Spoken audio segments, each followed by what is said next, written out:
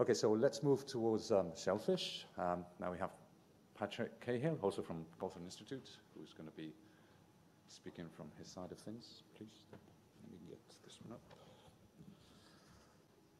Yeah, so I guess Lauren set the scene pretty well for what we do at Cawthron, and this is highly related to what Lauren's talked about, but this is our work with the New Zealand shellfish aquaculture industry.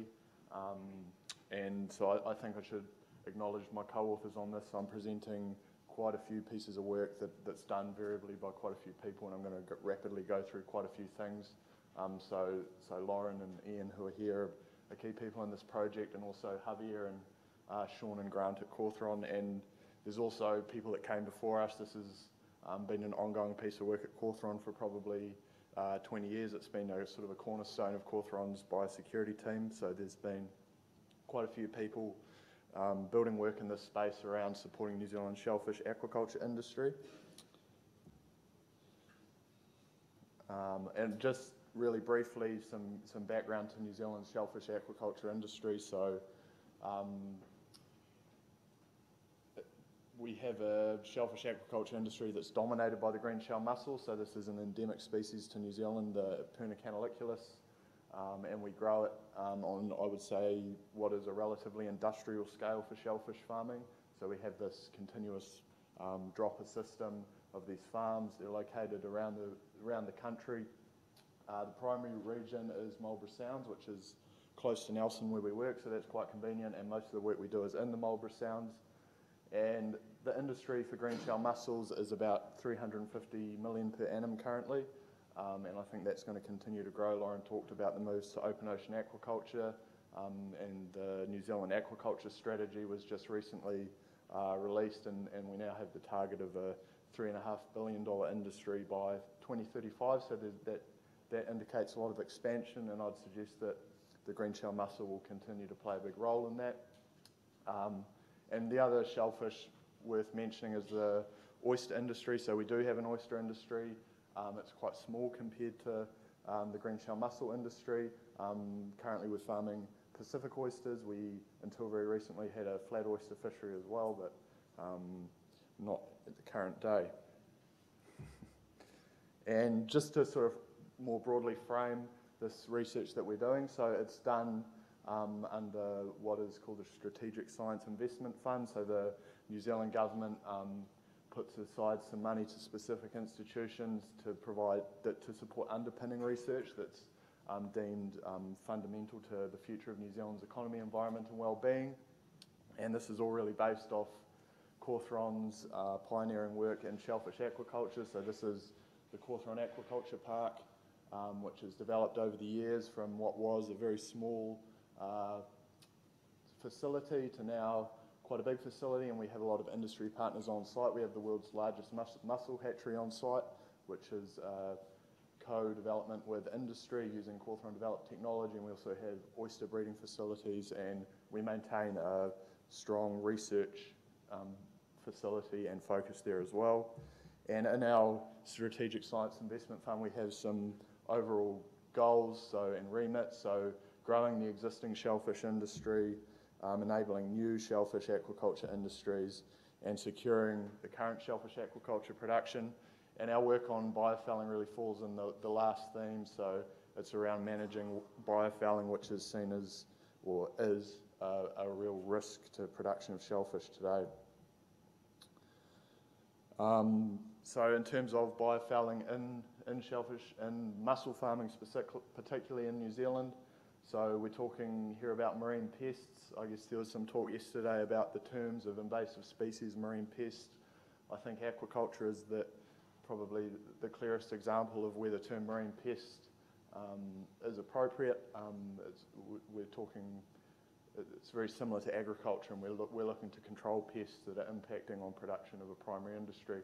And maybe unlike most of the talks to date in this forum, this can include both exotic and native species, can be pests in aquaculture. I would say it would be fair to say that exotic species are massively overrepresented, though, when you look at species that are impacting aquaculture, shellfish aquaculture, and there's some scary pictures of some of the pests that you can get, and these are all New Zealand green shell mussel farms, except one, there's Lauren's didymnum picture, but so tunicates are a big thing, there's seaweeds, and I think in New Zealand it's quite an unusual situation that the number one fouling pest is the blue mussel, so this is the mussel that most people are farming in other places around the world, and this species overgrows and outcompetes our green shell mussel, which is the species we want to grow, so we actually put quite a bit of effort into controlling this species. And these pictures sort of show that there's quite different fouling, and I think that's representative that these impacts and effects are quite variable, they're hard to predict and they're hard to manage. And there's also some synergies of operational management and biosecurity, so maintaining these kind of pests below problematic thresholds is important for maintaining productivity of farms, but it also has the benefit of improved biosecurity when these things might be invasive species growing on aquaculture structures acting as hubs or maybe associated with movements of crop. And one part of the mussel aquaculture grow-out cycle that's particularly impacted is the early grow-out stage. So we have a variable way of seeding mussels onto lines, which I won't go into, but we have very, very low spat retention. So people put little baby mussels on a rope, and if you're doing very well, you might retain 10% of them. So, and that's quite variable. You can get no retention, but you can see we're losing a lot of mussels, and even small improvements in that can lead to big financial gains. And the industry sees that biofouling is at the very least confounding that problem. Most industry people will tell you that biofouling is a problem for spat retention. And these biofouling pests can also impact the later crop stages. They can smother, compete. I think Nina overviewed generally the types of impacts these pests can have.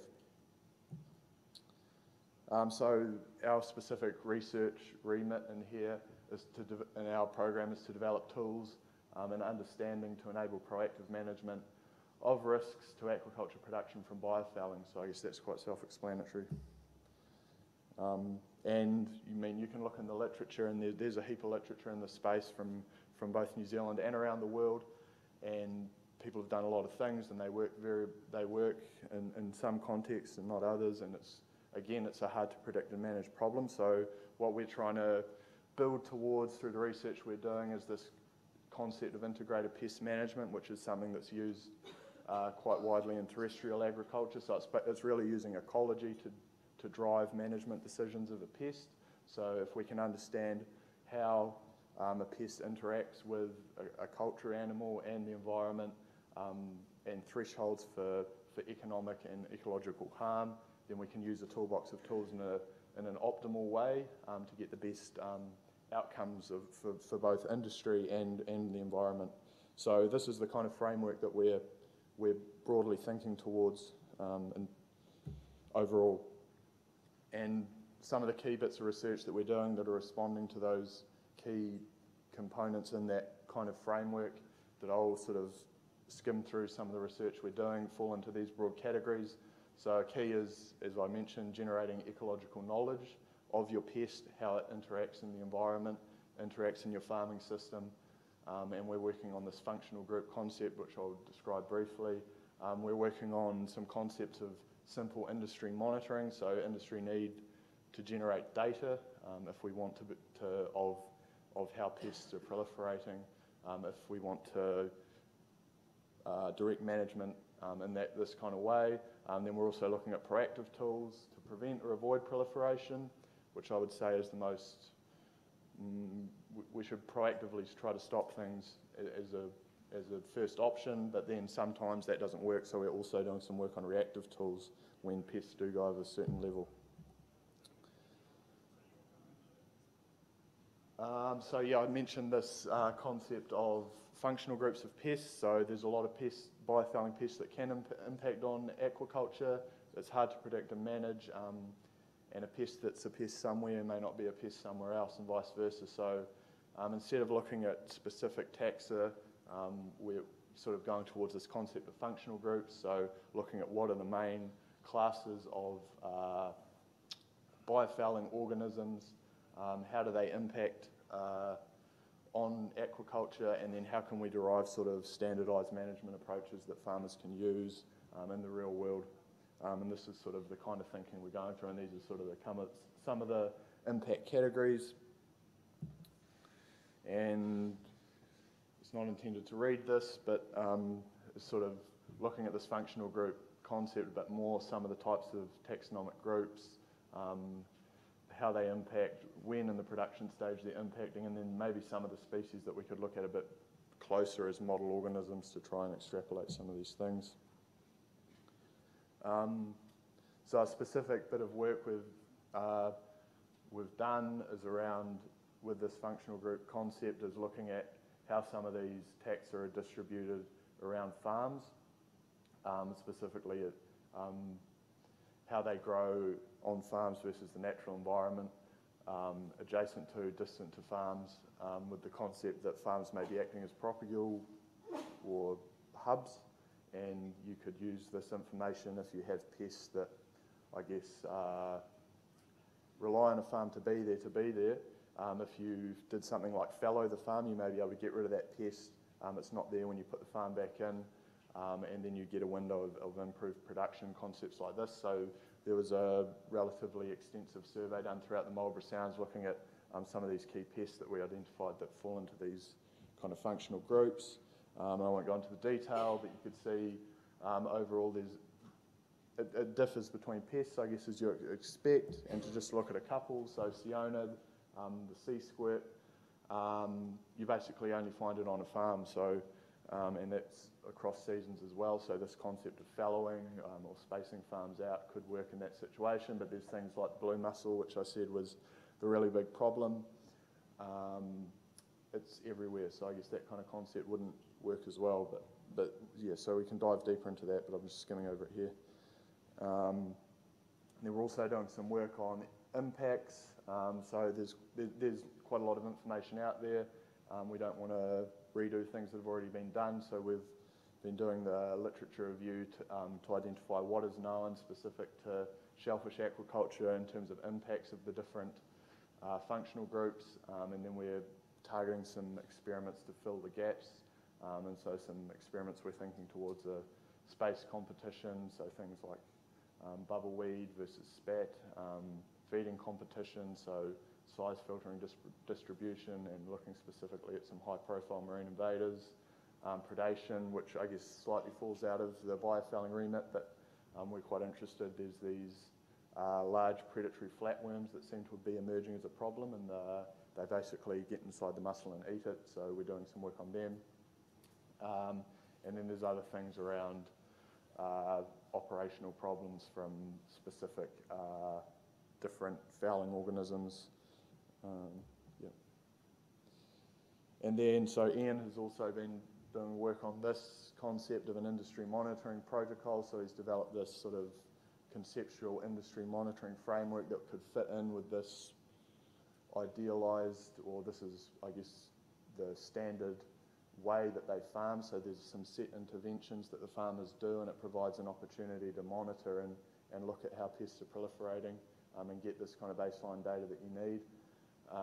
So there's been some conceptual work done around detection efficiency of pests and probability of detection if you monitor in a certain way at these different production stages, and this has, I guess, joint benefits of helping direct management, but also act as a surveillance mechanism as well, so I think that's key for industry as well. And the plan is to validate some of these things in the field, so using both traditional and novel approaches. Yeah, so that's going to be happening this summer to see what we have, and we're going to do that with the industry so that we make something that's realistic that they can actually use and want to use, which is often a key challenge.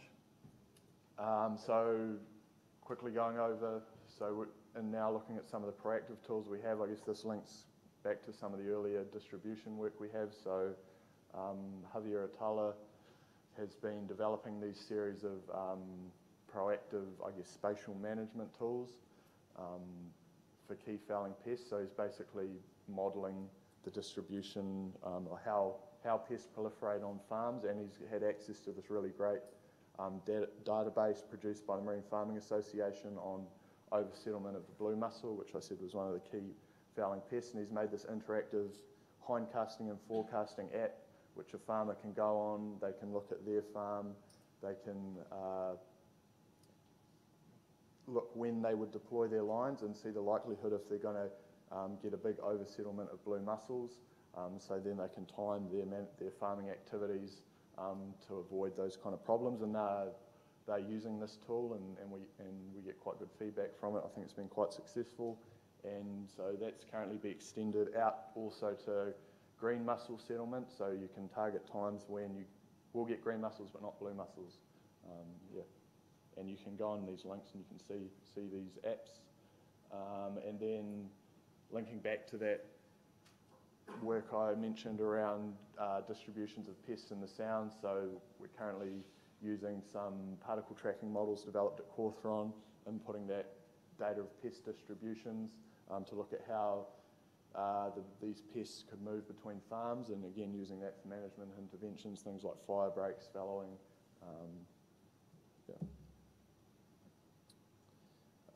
Another proactive tool we're looking at, so there's this really common practice in industry called subbing. So they basically know that particularly the blue mussels settle high in the water column, so they drop their lines down low to get away from the blue mussels. This is done quite a lot, and so we've got some work with the industry quantifying, does this actually work, what are the best parameters to do it, and so that they can optimise that process and then feed it back in with these other sort of spatial management tools that we're using.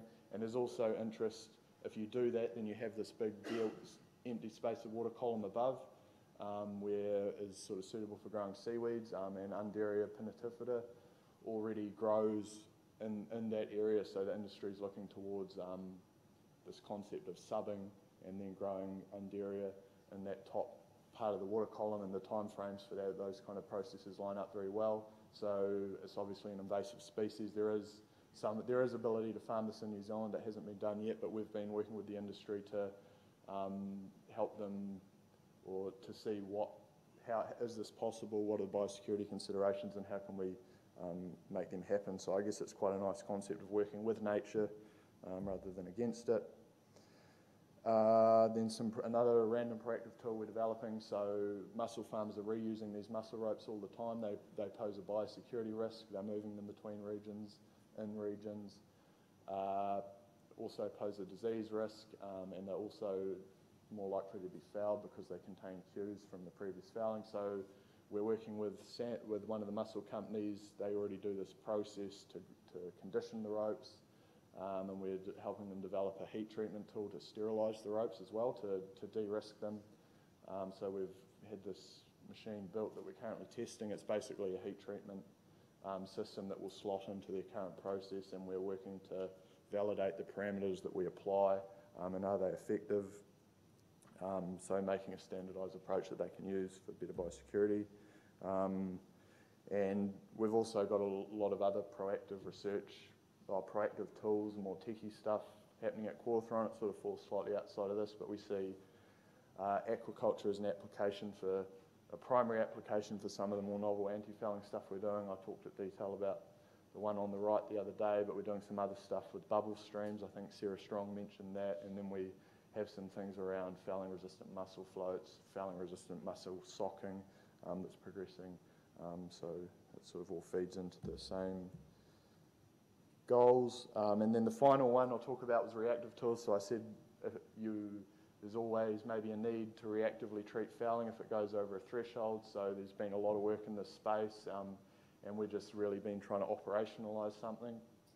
And we've been working on acetic acid, so it's quite simple. It's vinegar. It's dipping mussels in vinegar, and we've had some really great results, sort of better than we would have expected. So this is actually mussel bags on the left, but so you can see you dip it in acetic acid, and it's at the concentration lower than household vinegar, so it's quite environmentally benign. You kill all the fouling and the mussel farmers are actually using that.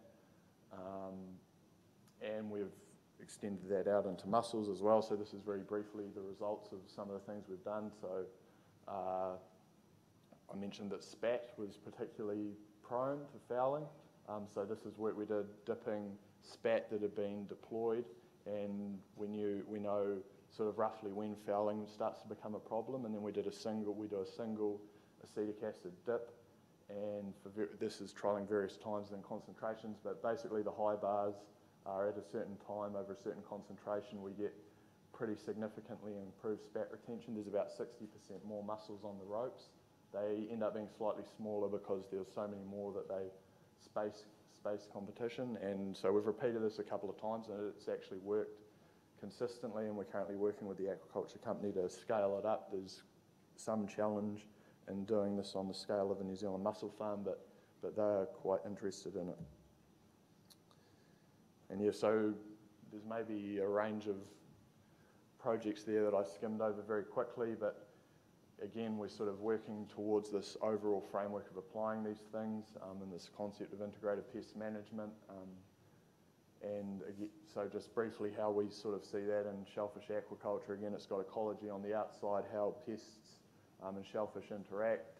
It's got economics and it's got environment under that, and sort of thresholds that you need to maintain things under. And then it has the tools that we're trying to develop. So it has monitoring, it has proactive management, and it has reactive management, and those things need to be applied based on data. So that's the kind of framework we're hoping to work towards. And then I'll just acknowledge our industry partners. So we work very closely with mussel farmers on these projects. So these are some of the key mussel farming companies that we work with and the key industry bodies who support us as well.